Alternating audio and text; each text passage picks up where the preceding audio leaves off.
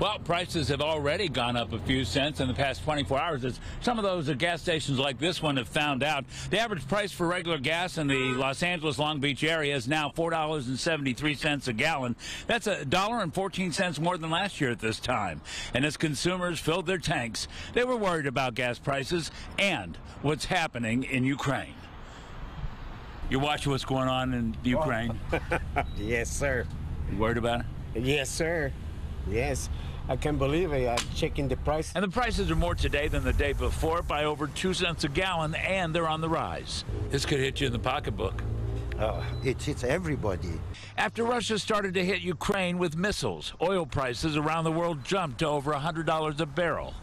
Russia being the third largest oil producer in the world, that has been the big concern, is that sanctions against them could mean that they withhold oil in the marketplace, tightening the supplies, further driving up crude oil prices. Which, we're taking active steps to bring down the cost, and American oil and gas companies should not exploit this moment to hike their prices to raise profits.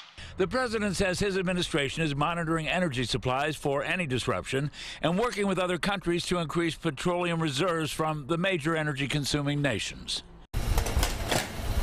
But as consumers are filling up their tanks, anxieties are increasing as well. First, on the war. The struggle for power. I'm speechless. I think this whole thing is heartbreaking. And on the notion that some analysts have predicted that if the conflict is protracted, prices could jump 50 to 75 cents a gallon. Oh, wow. It's going to be really hard.